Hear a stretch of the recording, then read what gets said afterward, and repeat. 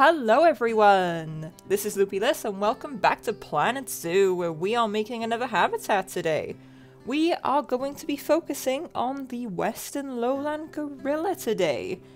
Now remember, if you enjoy this video, don't forget to hit that thumbs up and maybe even subscribe if you haven't already, so you don't miss any more Planet Zoo content by me, because it's going to be going up regularly, because I absolutely love this game, and I don't think the love is going to die down anytime soon, or ever, really. But yes, with this habitat, we are attempting a little viewing area. Now, if you've seen my previous videos, you know that I am not a master builder at this game yet, but I'm sure that goes for some of us, well, a lot of us really as well. I mean, no one plays a game and is just instantly a pro gamer. Some people have started on Planet Coaster and now they're pros because, you know, Planet Zoo and Planet Coaster use the same kind of construction building sort of thing.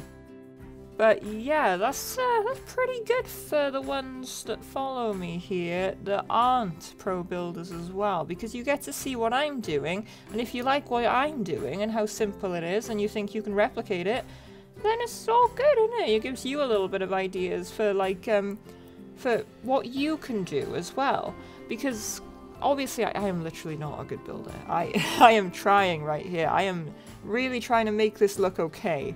At the very least, I'm making this look okay, and that's fine. That is literally fine. But it did take a bit of doing to kind of make it all kind of go together a little bit, put it at the right height and such. But I get that, I get that. Anywho, it is time for a fun fact about Western Lowland Gorillas. Did you know that the intimidating, chest-beating charge of a male gorilla is usually a bluff to scare off intruders while the rest of his band disappear into the forest? Yes. However, it is also used in play as well, so it's not all aggression to bluff their way out into safety. It is to play as well, so if you do see them, maybe you see them in game or you see them in zoos and they're puffing out their chest and they're banging, and then they're just having a bit of fun, unless they've got another male in the exhibit. Then it might be for dominance, you never know. That's also another thing that could happen. They could do it for dominance as well. Oh yeah, by the way, fun fact, my game totally crashed while I was making this habitat. It just completely froze and I have no idea why. So I had to backtrack a little bit, so that's why you saw that little cut there. But it's all good. I didn't lose too much progress, luckily. Luckily it was just a little bit of rock placement that I missed out on that you'll see very soon. I'm surrounding this habitat with tropical rocks, of course, and also the stand by there is going to be surrounded as well. Not all the way to the top, but that's fine.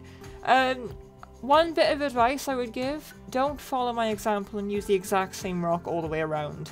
It is okay, and I am spinning them around to make it look like it's a different rock every so often, but it will look better and prettier if you do use different rocks. The only reason I kind of got lazy and used the same rock all around is because I had to do this twice because of the game crash.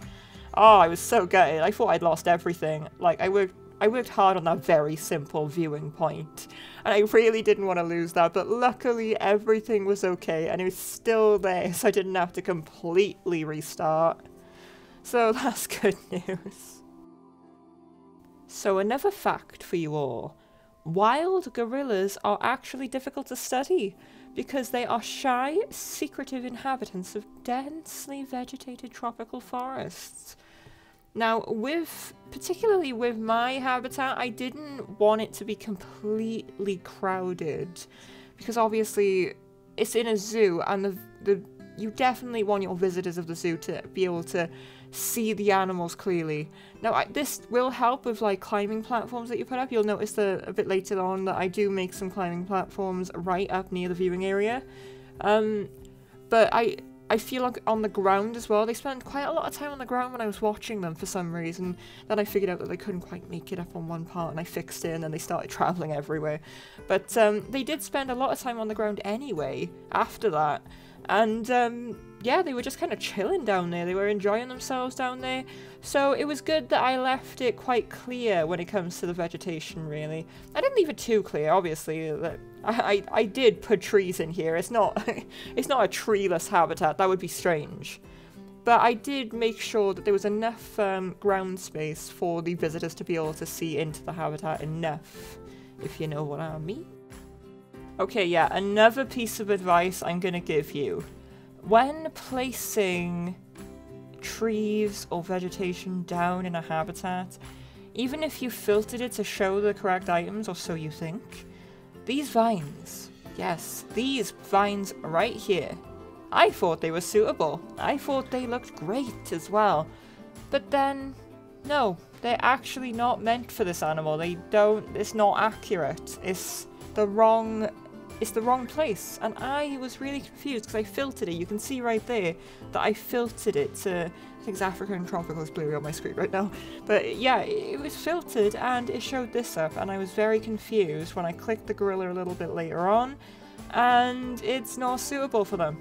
You probably see it in a sec right there. Yep, there it is. Yep, you see the red on there? I see that in a moment and I have to rip them all down. I mean, it probably would have been fine. The plants are showing as green up the top of the bar right there. But I didn't like that it was the wrong plant, so I did take it away. It is a shame. And yeah, in normal instances rather, English, I would probably, or people would probably not include the building completely in a habitat boundaries, but I have to allow for it to be a bit easier to upload to the workshop. You see I'm removing them now. So if I had left the building out of the habitat boundaries, then I wouldn't have had a problem. It wouldn't have showed and I would be none the wiser, but I knew and so they got ripped down, which is a bit of a shame because I really liked how they looked. But you know, you can't have all you want, you can't have everything you want, it's just not how the world works. Here's another little fact. During the early weeks, a newborn gorilla is clutched belly to belly for close contact until it develops the strength and coordination to cling onto its mother's back hair at about 2 months old. So up until 2 months old, they will be firmly against the belly. After that, when they gain the strength up, they will be on the back hair. They will be holding on there, and I believe that's called the dorsal hair. I might be wrong with that, but I think it's either just dorsal or it's dorsal hair. It might just be dorsal, no hair included on that, but it is the back hair, basically. Okay, we are working on the climbing parts now. Now, I'm not a magician when it comes to building. I've said this before. We all know this. We've seen my videos. I am great with habitat, in my opinion. But I am poor with building still at the moment. But that's okay. That's fine. I'm doing what I can, and I think this works out pretty well, actually.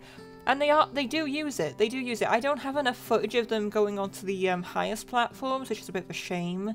Because they were just, I guess they were just feeling a bit lazy and they didn't really want to go all the way along, but but they did use it, and I was really happy about that because I worked hard on making sure that it was really close up to the viewing area, so the visitors looking down would be able to see the gorillas up close and personal while they're up there, which is really cool. But yeah, I think it worked out pretty well. I could have done a bit more to it, but overall, I'm pretty happy with how it looks. Remember to let me know if you think I could have done anything better, by the way, because I am a very big fan of feedback, as usual, because it does help me improve for future videos. I mean, everyone likes a bit of criticism. Nice feedback, good feedback, bad feedback, is all good. It's all relevant and it's all good advice, so it is always welcome in my comments.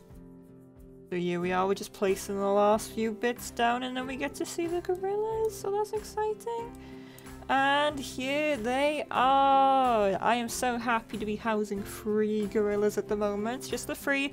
It will be more very soon, I'm sure. But they are using the climbing, which is amazing. They're walking a bit weirdly, I'm sure it's because of a little stump. I'll have to adjust that maybe. But yes, they're very happy and content, and that makes me happy and content. So yeah, of course, I hope you enjoyed this video. I hope you enjoyed watching me make this. This will be available on the workshop, so check the description for the link down there, and you'll be able to see all the other habitats that are downloaded down there as well. But with that,